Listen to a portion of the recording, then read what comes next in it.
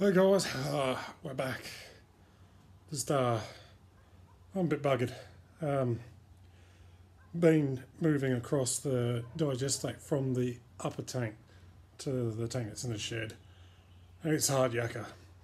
I'm doing it manually, 60 litres at a time. I've got a wheelbarrow with some 10 litre drums.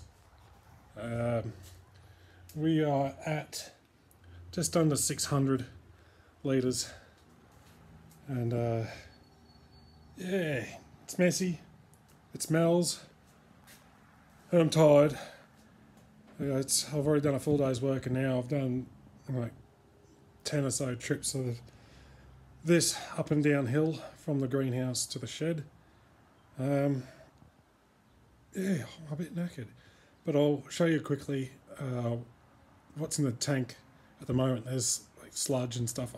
We'll have a look.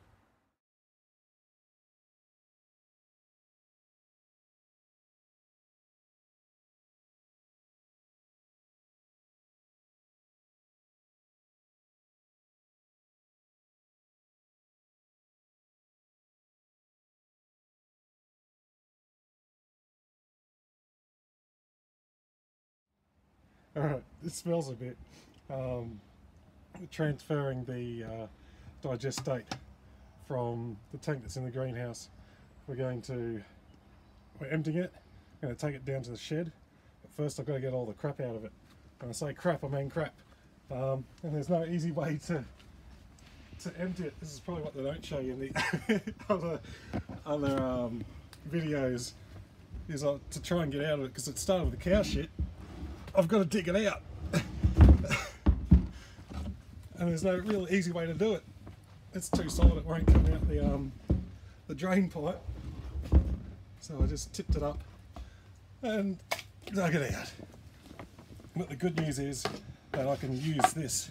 I can either reuse it to start this digester again, or I can just put it on the compost. And I'm considering there's like 200 kilos of cow crap in this, I think I'll just chuck it on the compost. I've got sludge stored here to restart it.